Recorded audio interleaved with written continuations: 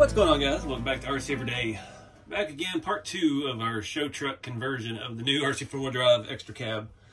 It's TF2, ready to run truck, nicely painted body. Part 1, it was a stressful video. I tried to edit out my stress, but I'm sure it come across. I was just having a rough day. I was a little frustrated trying to do the opposite of what I normally do with the TF2s, but we got it figured out. And I'm digging it now. I'm getting more into it. The way this thing sits on these wheels and tires, it just brings back all kinds of memories. And it apparently does for a lot of you guys too. A Facebook post with the pictures of this has been getting hundreds of comments. People posting pictures of the trucks they had back in the day. Lots of, here's my Hilux I bought new in '83, and it was lifted with big tires and wheels. You know, that was just the style, man. So it's been cool getting to see a lot of people's real trucks and other RC trucks as well. So I am starting this video. I don't have everything I need. We're gonna tackle the shocks. So I immediately after the other video, I ordered 2 more white 90mm shocks and 4 more 80mm shocks, and I think that's the right size we're gonna need. I also ordered the dual front shock bracket. There's, I don't know why, that's $80 shipped just about everywhere, from RC4 drive, Amazon, eBay, doesn't matter. I'm guessing that has to be all hand welded to be able to mount 2 shocks like that. So I don't know, that will be here Saturday. But in the meantime, I'm going to start with the body stuff that we didn't get to in the last one. We're going to go ahead and mount this roll bar up, get some lights on it, and get this rear bumper installed. You can see I've also been sorting through my scale hardware. I just ordered some more of that. I use Locked Up RC M3 scale bolts. I'm going to have to get a bigger container and start organizing it. This thing has gotten deteriorated over the years. Like, just everything's kind of mixed, and some of these lift up and I didn't notice, and now I got stuff switched back and forth. But I went through and pulled out almost all of my stainless steel. That's just used. Okay, so I've got all the stainless steel stuff over here by size. I think that's the play for this truck. I'm going to start swapping over everything on the chassis to scale hardware, pending I have enough. I don't have a whole lot of this size. I think those are the 8mm, which is the most common. And yeah, so I got some more of that stuff on the way. But also with the shocks that I ordered from RC4 Drive, these builds, it's money, money, money. I spent $138 on shocks and yellow shock boots. We're gonna keep the yellow theme since we have to go with the white shocks. I wasn't gonna pay extra for the Old Man Emu shocks, which are the only ones they have available right now in yellow. And then yellow shock boots on top of that would look a little funny. So I figured white and the yellow will be our accent color, like we've got the red boot in there. So a lot of money there, 74 something plus shipping for these front shock hoops. And yeah, so I hope I got the right size shocks. But I'm gonna move some of this stuff out the way. We'll start on this roll bar, start looking at these KC highlights.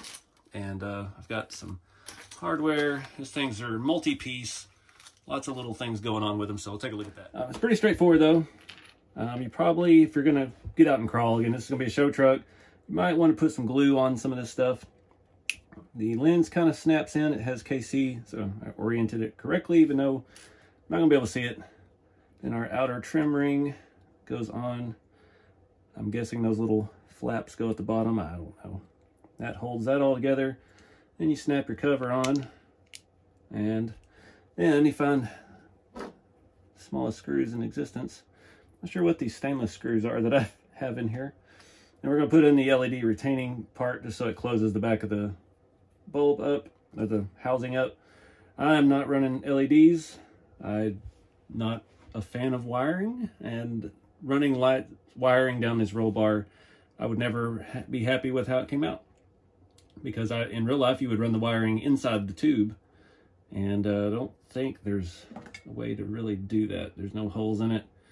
I mean, it is hollow, but you'd have to drill a tiny little hole in here and try to route all that stuff through, and doesn't sound like a good time to me. So that's pretty simple. I'm gonna put it in the middle hole. We do have optional holes up here. I don't know what for, the different lights perhaps.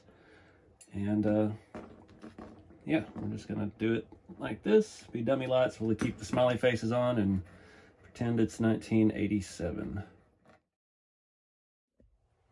All right, got those on. I'm gonna do something here before we mount this up. I mentioned it in the last couple videos, how big a pain in the butt these inner fenders are. They're just super wide, especially the rear ones. And I'm going to trim them up a little bit just to try and make it a little bit easier process to get this on and off. You can kind of see the fronts aren't as bad. They need a little bit off that front corner. You can see these rear ones. There's a lot up here that needs to come back.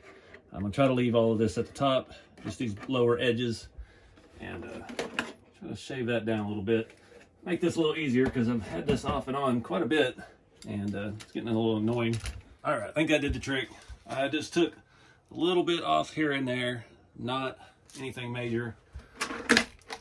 It's still a little snug in the back, but it's easier now. You can just kind of lift these up, and as you put the body on, and it goes right in. Left, that's still the stock, but it kind of where they flared out for the curve of the body. Just trimmed a little bit of that off here and at the back. The front's a little bit at the back, and just a tiny little bit at the front, and it's working a lot better. So let's look at mounting this roll bar now. All right, I got it pretty well where I like it. Got this extra fine tip silver Sharpie. It's going to be, I thought I had it where I wanted it. Oh, man, I bumped it. It's not perfectly square, so we're going to use the old eagle eye a little bit. Get things where we want it. Hopefully this will reach down through. Barely. Not quite. Oh, see if we can get any of these. I got one. Just don't have anything quite pointy enough for this. Need one of those ultra fine tip Sharpies, I think. All right, back to the drawing board. This isn't dangerous at all. I've got a very fine tip paintbrush. Little dab of some red model car paint. My unsteady hand. And yeah, at least we've got one. Oh, I just got it all over the bar. All right, well, let's get these marked and we'll get some thinner and wipe that off real quick. I do not have a steady enough hand for that today. All right, no problem. Got a little rubbing alcohol. Took that right off before it dried. I'll tell you one thing, that smell of that model car paint takes me back building model cars as a kid. It's like a trigger smell. So we'll grab a drill bit. We'll and clean up some of this mess. All right, so these look like 2.5 mil hardware. So I'm going to use an 8/32. I think it's 8. Might be 3. I can't tell. 8. I'm going to drill that out with that, and it's got nuts and everything to put on the inside. This is the tricky part. How to not mess up a beautifully painted RTR body. Step 3 of that. Be glad you didn't drill through any of your light wiring. Let's see, where is my tool? I only have 3 bolts. What have I done? All right, well, I'm gonna spend 30 minutes looking for that screw I just had a minute ago. You see it in the video, comment below. There it is. All right, got those all in. Of course, I don't have a nut driver the size of these nuts that go on here, so you gotta do them all by hand. It's a little tricky, but the holes we drilled were almost, you could almost thread the screw in, but you don't want to trust that. One roll over on the trail and that flies off and snaps and pulls out your bed or something. At least this way, you got a little bit more support underneath it. All right, you can see underneath, just got the 4 screws there. All done, ready to go. Now, I'm gonna figure out this bumper. All right, so looks like we need another part. The latest RTRs don't come with the bumper mounts that like the old Hilux bodies did, because the bumpers don't attach to them. Usually it's a plastic piece that slides in any of the rails here, screws in, and yeah, gives you these 2 mounting holes for things like this to slide into. So this is very adjustable in height. We'll have to get it on there and see where we need it. I have this is a number 2, which is a different drop level of the Trailfinder 2 bumper mount. This is an aluminum one. I bought a couple of these a while back when I was did that work on Jeremy's square body. And yeah, his big heavy front bumper was just flopping around in the wind, so definitely needed that stronger support. I wasn't planning on using this one on this, but we might as well. We got it. See, they just slide into the back of the rails, and put some screws in it. Replaces the stock factory plastic ones. And yeah, now we can mount this in there. Once we attach this to here at whatever height we need it at. So, all right, going for maximum up. I can't get it in with the body on, so we got to keep pulling the body on and off, which is still not the easiest thing to do. We're gonna have to trim that. We can do it that way. Now we got to set how far out it is. All right, guys, I had to run to town real quick. Got this moved out to the furthest out hole on this part, and we're on the lowest hole on this part, depending on a lot of things. I definitely recommend getting the metal mount for this, because that's a lot of stuff hanging out, and if you have the plastic mount, it'll flex and give and bend. So put this thing back on and see how we did. Yeah, made this a little easier. Kind of found the trick getting this on now is to get the back sides up in first, check our front, and just kind of do one side at a time. Again, in the other video I did the grub screws. It's working pretty good. I just a little leery because the doors on these are opening, so you don't want to pry it out too much down there around the bottom edge of the door. I'm talking about that little part right there, because that's pretty much all it's holding the body on. You see when I pull that out, the door opens. Definitely don't want to mess up our door hinges. So if you're a patient person, you might leave the screws in there. All right, guys, got that on. Pretty happy with the position of it. I think I'm still waiting on shocks. So the next step, I'm going to go ahead and put stainless steel scale bolts over all of the chassis I can, everywhere I possibly can. All right, guys, I got some of the hardware changed. I can't change all of it because a lot of it holds the rear inner fenders on. And you can see those go right through that hole. So left one on each side there. The fronts, kind of the same story. I ran out of long enough bolts already. I was getting to the transfer case, and I don't have any long enough for that. So we gotta wait for that hardware to come in. So let's fast forward time to get our parts. All right, guys, act 2 of this video, I guess we'll call it. Parts came in. I am going to backtrack a little bit. I've been reading all the comments, and you guys pointed out it's kind of counterintuitive to put that Bauhaus skid plate on there and raise it up when we're doing the opposite with the axles. And it does make sense, and I'm sitting here about eye level with my blue Scottsdale, looking at that hanging down underneath that, so I think that's a better candidate for that transfer case mount. So I'm going to start by taking that off, putting the stock one back on. That will help. I don't have any other drive shafts that'll work, and that front one is popping out, so we definitely can't run it like it is. One thing, after it's set for a little bit, we are getting even more sag in the rear. I'm not throwing any more blocks on there, so we're gonna have to piddle with that a little bit more. I've got an idea, and I'll talk more about it when we get there, but the old Bruiser shackles are longer, and that may give us a little bit more lift. We're trying not to move the axle further forward, so we may have to switch back to straight cut blocks since we're going to be tilting the axle down anyway. And we're not that worried about the pinion angle now since we're going to move the transfer case back down as well. So let me talk about what we've got here. I'm going to do all that stuff off camera. I don't want to waste your time seeing what I've done already. We've got the Superlift dual front shock mounts for the Trailfinder 2. I did not even remember they had these for the rear as well. I did not get those. We'll see how this works. We definitely did them for the front. There's just no way to mount the shocks up how they need to be. I've got another set of 90's for the front, the Superlift, just the plain white shocks. I've got 2 sets of 80's for the back. I'm hoping they're not too long. I don't know. Again, we're going to be playing with that rear suspension. And I got 2 sets of the yellow shock boots because we've already got yellow smiley face lights. We need to just keep with the theme. I don't think I'm going to put the stickers on these shocks. I might have some Rancho stickers, but Ranchos were red. I don't want to mix things up like that just for the sake of color. So I'm going to get the body off, get that transfer case stuff swapped back out, and then we'll start looking at the suspension.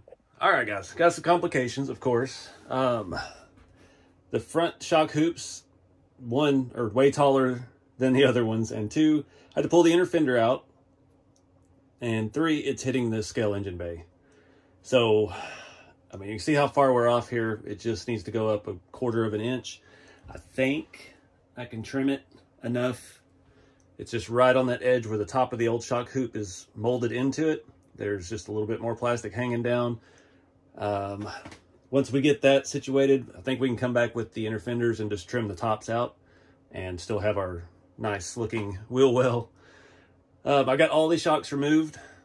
I'm not 100% on the links. The ones I had on the front appear to be 80's. So I bought 4 80's and 2 90's, thinking the fronts were 90's. Yep. And we'll see how this goes.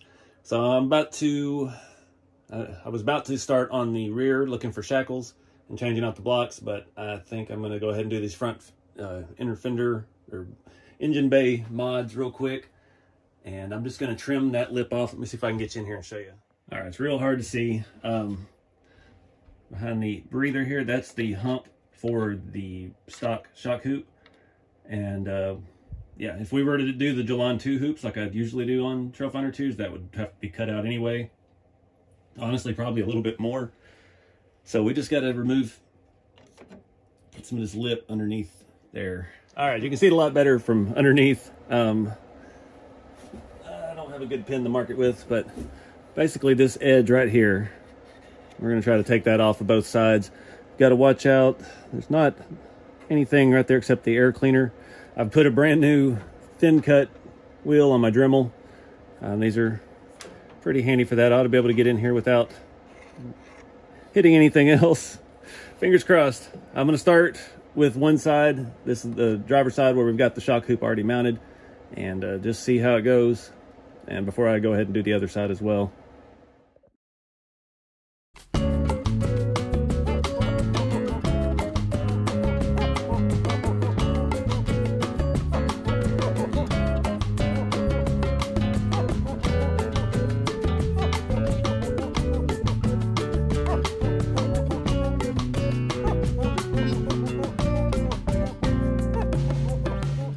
All right, got it cut pretty clean, deburred the edges pretty good. We'll I had to get into the battery a little bit on that one just as a precaution. I probably took a little more than I needed, but you know, it's hard to measure that in the dark. So let's go see how it does. I went ahead and did both sides. I said I wouldn't, but I was here and it was going good, so we just rocked with it. All right, went ahead and put both shock hoops on.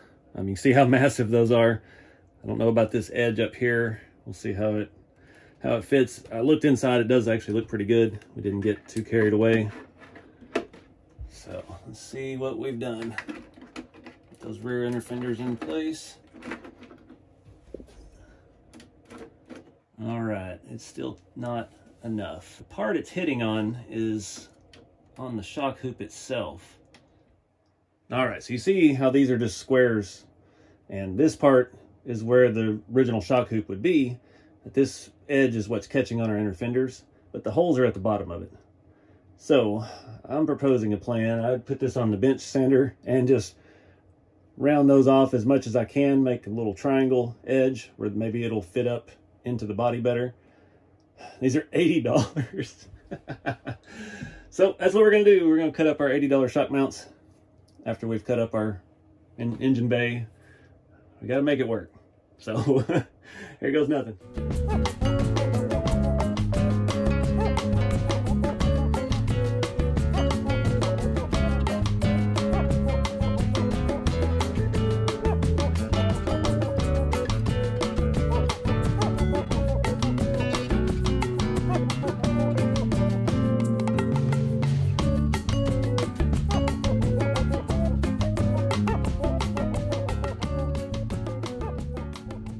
All right, guys, I think we did it. I can get you in there to see. I've got the body mounted on and tight. I left those just bare aluminum. It's not going to rust. It's just, it looks kind of cool in the engine bay. I'll show you. There you can see them sticking up. We got perfect amount of space. You can see the hole on this side down below it. I think it's going to work. Crisis averted. As far as the inner fenders go, that I don't know how to make work. These got a lot of material. That shock hoop thing, I think I'm gonna have to take pretty much all of this out of the middle of, oh, we got magnets, nice. So I don't know. I'm gonna mess with the shocks before we tear up anything else, just to make sure. And I'm gonna find some rear shackles now and move on to looking at the back and getting it up just a hair higher. All right, guys, more modification. So I've got these shackles. I think these come off like a generic leaf spring kit from Amazon. For some reason, they only have one hole big enough for these kind of screws. That's just how they're designed. They're a little bit wider, but they're quite a bit taller, as you can see. And that's, I hope, gonna give us the rest of the lift we need. I've got some other lift blocks. I'm gonna take these angles out while I'm here because I'm already pretty certain we don't need that angled correction anymore. So I'm gonna swap those out for some straight blocks and leave the 2 blocks, add these, and see how level it sits. Fingers crossed. But I've got to drill these out. I'm using a 5/30 seconds. I've got one on here already, and that's going to give us quite a bit of lift. Yeah, we definitely don't need that angled block anymore. I think that's going to be the answer to our problem. So, all right, guys, this has been another long video. I hope this doesn't turn out too long. We got it sitting pretty level. You got to remember, when you take the screws out, these double shock hoops bolt in a different location, and I just turned the wheel and the entire front subframe fell out with the servo. So yeah, we'll come back and put some scale hardware in that.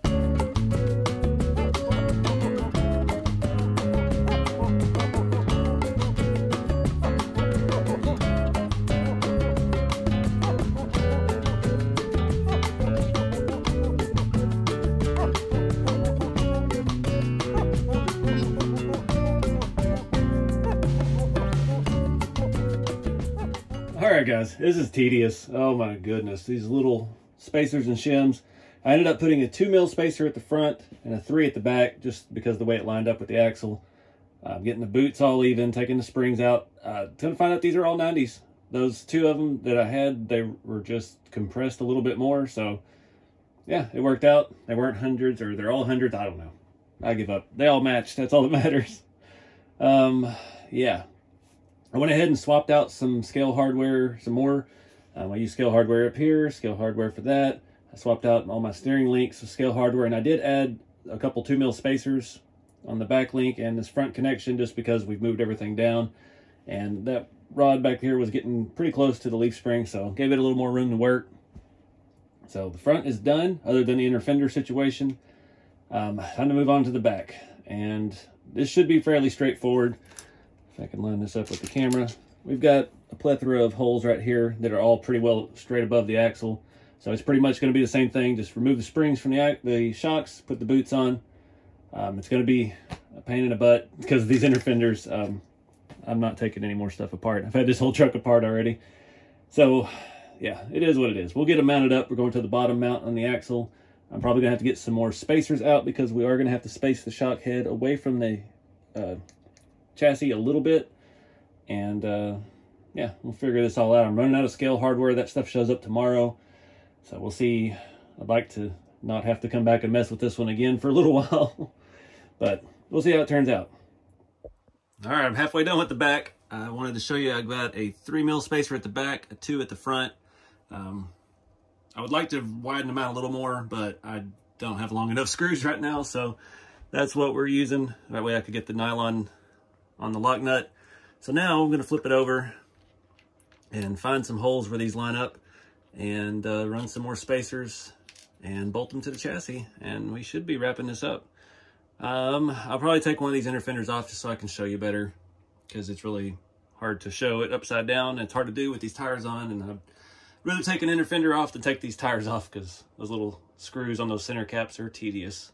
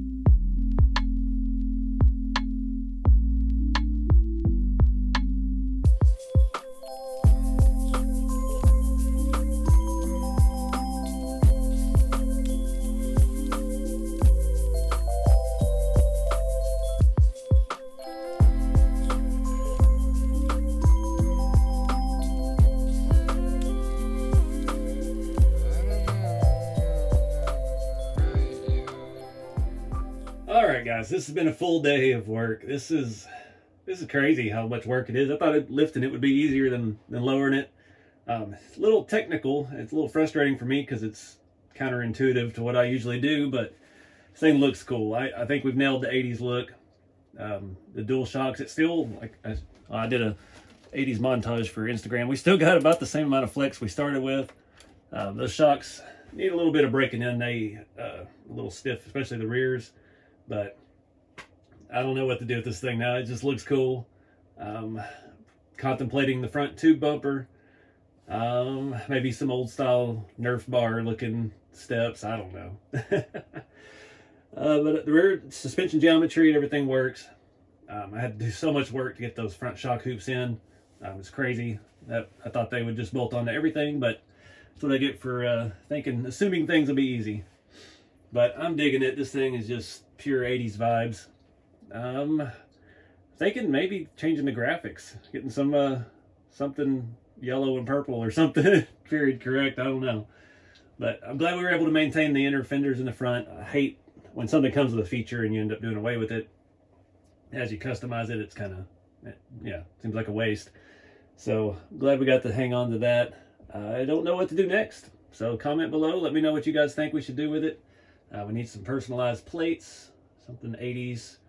I don't know. I've been looking. Somebody on Facebook suggested a what do you call it? Jet ski. Put a jet ski in the back. I could not find anything that was right. I found some like sit down ones that were kind of 80s style, but like one I had when I was a kid, I remember exactly the size of it, and I think it would fit, but it's a little big to be in the bed of a truck. It'd be one that you'd have to trailer. And as far as like stand-up jet skis, there's not any good scale ones. Barbie ones look ridiculous, and the rest of them look like toys. They don't look like a real one, so I don't know. I need maybe a full chromed out Banshee or something in the back. Gotta figure out something else to do with it. So yeah, let me know what you guys think in the comments. I'm working on a price list. I had a couple people ask. We'll probably just do a little quick video about that because I've got to go back through receipts. I already threw packaging away for a lot of this stuff. This was not a cheap build, and it's probably not done. So now you figure the price of the truck, plus, I mean, the bumper and the roll bar were 100 some odd bucks. I spent 140 bucks on shocks. Those front shock hoops were 75, 80 with shipping. The shock boots, it adds up quick. Tires and wheels were 160 bucks. A lot of money, but we got the look we're after. So anyway, guys, get out there and do something fun with the hobby. Mix it up, get out of your comfort zone from time to time. You know, I like to build the rusty trucks and the rat rods and things, so this was a nice change of pace, and learned a little bit more about the TF2 and what we can do with this platform. And yeah, be sure to check these trucks out, RC4wd.com. I don't know if they're still pre-ordering right now or they're available. I'm not sure the timeline on that and when this is coming out, so check them out, keep it scale, and I'll see y'all in the next video.